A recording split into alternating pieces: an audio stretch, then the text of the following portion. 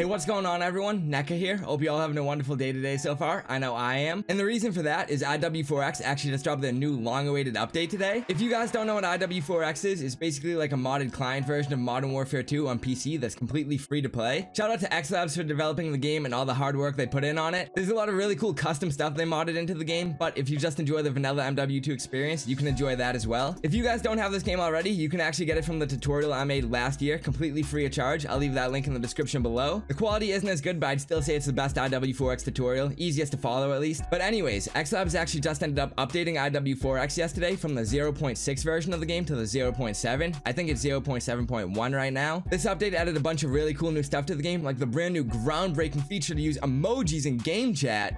But in all seriousness, they actually added native controller support, so you don't have to use the modded controller support from my last tutorial. It actually feels exactly like console now, and on top of that, they actually added aim assist as well, which is huge. It actually feels exactly like you're playing on like Xbox 360 now. IW4x is no longer amazing only for trickshotting, but snipers and red gunners and anyone who plays the game normally as well can finally use aim assist on controller. However, this means most of the servers right now are unplayable because they're all on the new version of the game, and unfortunately, IW4x doesn't auto-update, so if you don't know about it, then you can't game it. You'll see once I click on the server list that, yeah, it's basically completely empty. There's no servers really up, especially the S&R ones, which are the main trickshotting ones. There are still a few servers up on this old update of the game, but that's because they don't really like controller support. They're like KBAM servers, and I guess they just like the old update more or don't want controllers in their server or something. I don't know, but anyway, we're just gonna ignore those servers and play on the ones that people want to play on. But to do that, first you're gonna need to update your game. So today I'm gonna be showing you how. I know a bunch of people have been struggling to figure this out. I've been getting DMs, comments, tweets, Discord messages, you name it, from people asking, yo, why aren't S&R servers showing up anymore? I think my favorite comment I got actually was, Necca, what are you gonna do now that they shut down the IW4x servers? Little did they know they didn't shut them down, they're just hidden behind an update. So here, I'm gonna show you guys how to update now. The actual update itself is really simple to get. It literally will take like 1 minute, but if you don't have something already downloaded, you're gonna need to get that first, and that would be the XLabs launcher. If you couldn't tell from the name, this is basically just a single launcher that you can open all of the XLabs games from, that being IW4x, which is MW2,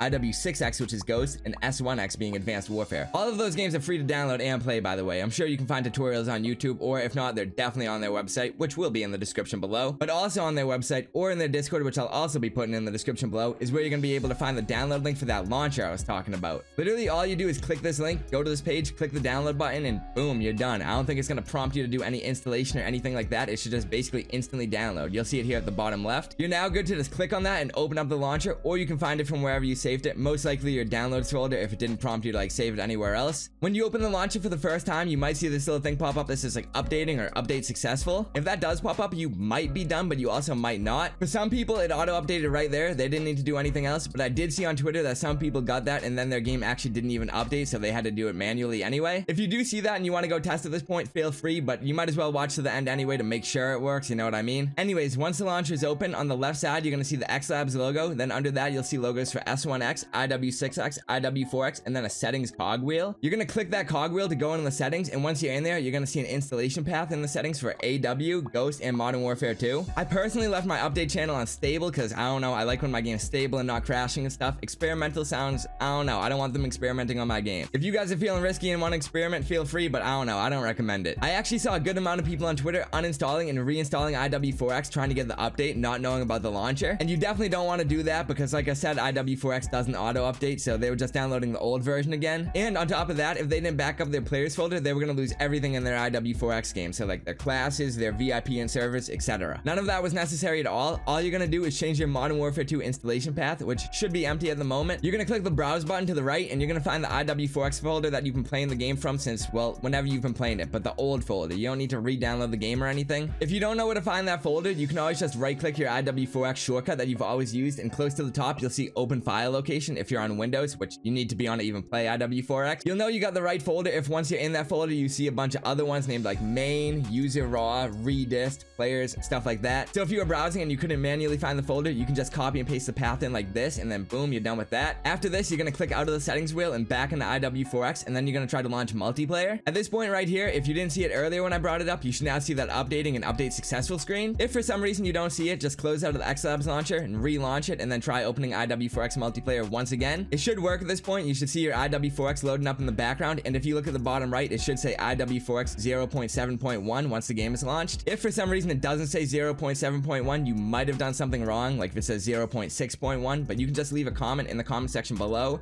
I'll try to help you through that. I'm no game developer though, so I might just have to point you in the direction of XLabs, but hey, I'll do what I can to help. I should mention that you actually don't need to open IW4x by using the XLabs launcher in the future. It is a convenient place to open it with the other XLabs games, like I said, Ghost and AW. But now that your game's updated, you can just click on the IW4x shortcut that you were using before, and it'll work just the same. However, even if you don't plan on using the launcher, I definitely wouldn't recommend deleting it in case they drop another update in the near future, or even if they drop it way down the line, you want to be prepared and not have to download it again. If you do notice any issues with this new update, they're working on fixing those as quickly as possible. The best thing you can do to fix these is let the XLabs team know on Twitter or Discord. Both will be in the description below, like I said. And with all that being said, your game finally should be fully updated, so you're good to hop in a server and start playing. I actually have my own private server on IW4x, courtesy of the S&R servers. Shout out to Shocky and Raze, absolute kings. But yeah, it's a trickshotting server, so if you guys are trickshotters, anyone's welcome to come join up their server and hit kill cams anytime. It is password protected to prevent griefing from random players, but to put in the password, you just go to the server browser, click password at the bottom of the screen, type in ogkxuc, all lowercase. I'll put that on the screen in the description and probably a pinned comment as well. After that, you're gonna click OK, and you're gonna go into the filter and filter by search and destroy and try to find S&R SnD Vanilla Necca's lobby. Once you find it, if you already have the password in, all you have to do is hover over it and click the join server button, and it should put you right in. If you do end up hitting any trick shots in my server, I want to check them out, so make sure to tweet them at me. My Twitter will be in the description below. Or if I'm in the game when you actually hit the shot, you'll make an appearance in one of my future videos, so you can be on the lookout for that. I upload Call of Duty trick shotting videos every single day, and we're actually getting so close to 10,000 subscribers. We're at 9,500 when I post this video. If Call of Duty trick shotting videos interest you, mainly nostalgic ones like the back in the day CODs like MW2 and BO2, well then you found the right channel, so make sure to subscribe, post notifications on by clicking that little bell icon. I also have a second channel where I upload Call of Duty daily, as well as a Twitch where I stream it live every other night with viewers. Both of these will be in the description below, as well as my Twitter and my community Discord where I'm active daily on both. If you ever want to game with me or anything like that, those are definitely the best places to find me. And yeah, I hope you guys found this tutorial useful. I hope it helps some of you guys get back on IW4x, and I hope to see some new faces in my lobby soon. I'll catch you guys tomorrow with another banger upload. Peace out everyone. Necca out.